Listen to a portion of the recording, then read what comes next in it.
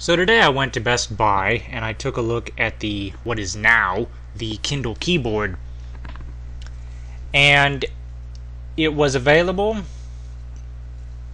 in either black or white, or I should say graphite or white. The one that I was playing with was the white one, but I do think if I chose this model I'd choose the graphite one. I'm basically trying to choose between this one and the Kindle Touch, but what's interesting about the two of them is they are so similar it's driving me nuts. So what do I think of the Kindle Keyboard? Keyboard is very, very nice. Very quick, very responsive, very easy to use.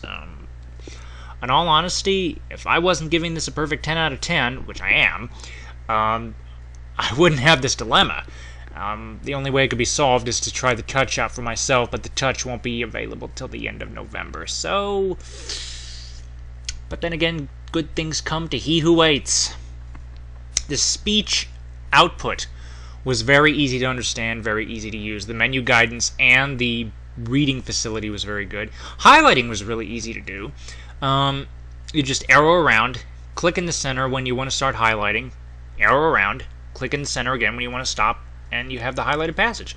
You can also add a note to wherever you are. You can arrow around and add a note to any part of the text you want. And also I can see this line as being a very good placeholder. The cursor itself being a good placeholder for every line. It'd be a nice way to keep your spot. However, the one thing that draws me to the Touch model, which is why I'm very curious about how it's going to handle, is the X-ray feature. That feature I can see as being very practical for a college student. And again, for those of you who do not know, take a look at my video on the new Kindle Touch, and I'll explain it there. But as far as a student goes, it's coming down to a question of interface. But for those of you who have a Kindle, what do you think of the current Kindle Keyboard, and what do you think the Kindle Touch is going to be like?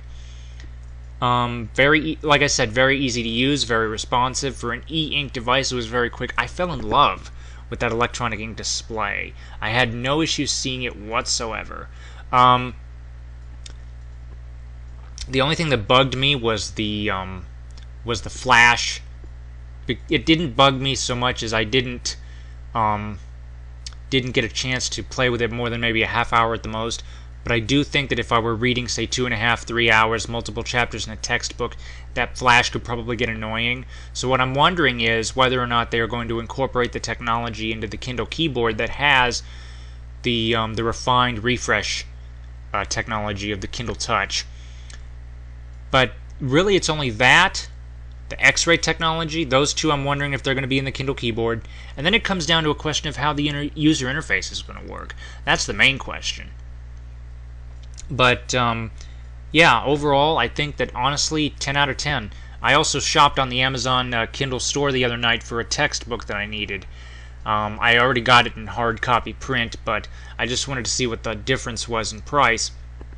$40, which I think is very significant for a college student.